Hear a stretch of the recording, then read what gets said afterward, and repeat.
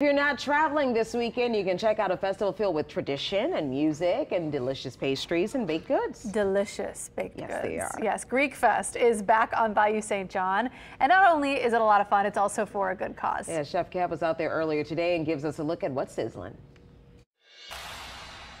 You know, it's that time of year again, the 48th Annual Greek Festival here at Holy Trinity Cathedral. Now, I tell you what, if you like Mediterranean food and Greek food, this is the place to be, because there are gyros, there's baklava sundaes, there's all kind of things you can imagine. There's beer, there's bars, there's Mercedes, there's a Taverna.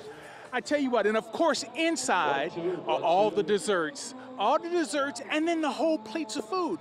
So come on out, Saturday 11 to 11, on Sunday it's from 11 until 8 o'clock at night. Wonderful music, wonderful weather, beautiful people. You just have a good time. So come on out to Greek Fest, and I can guarantee you'll have a good time and you'll be saying Opa. So from 48th Annual Greek Fest, I'm Chef Kevin Belton for Eyewitness News.